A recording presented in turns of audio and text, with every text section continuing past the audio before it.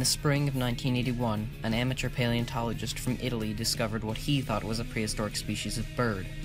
It was only a baby and had died 113 million years ago, during the early Cretaceous period. It died in a lake, one with very little oxygen. This led to it being preserved with things that are almost always lost during the process of fossilization: organs. As a nickname, he called the creature Cagnolino, and worked to prepare it himself before handing it off to a proper paleontologist. It was then prepared to scientific standards, revealing the aforementioned organs. The heart, maybe the liver, maybe trachea, spleen, maybe intestines, etc. Because the animal was a baby, it couldn't be assigned to a family, but it was obviously a dinosaur. It was given the name Scipionyx in 1981, with the name meaning Scipio's claw. The scientists guessed that it was a Coelurosaur, the group that contains Tyrannosaurs, raptors, therizinosaurs, and compsognaathids like Sinosauropteryx. Recently, in 2011, a study indicated that Scipionyx was an early member of the compsognaathids, making it more closely related to Tyrannosaurids than it is to Dromaeosaurs.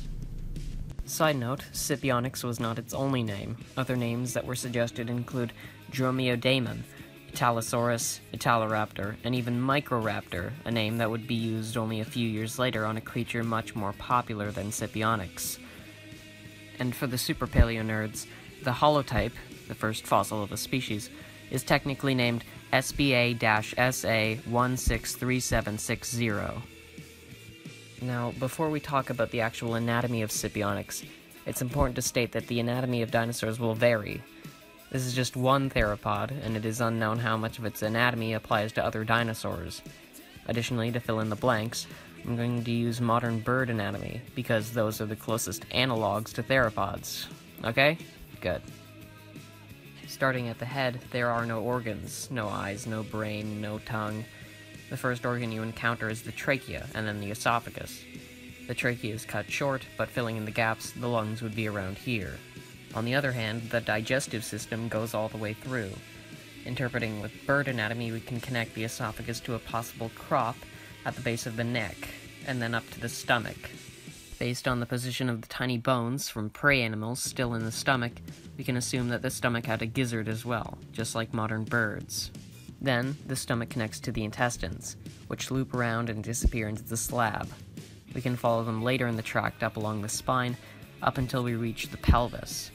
The intestines then descend between the pubis and the ischium, leading to the rectum, where you can still find traces of its feces. It's still inside the cavity. There is a large red splotch in the upper thorax, which indicates that it was once a blood-filled organ, most likely the liver, with bits of heart and spleen mixed in. Based on the placement so far, the heart and spleen go here.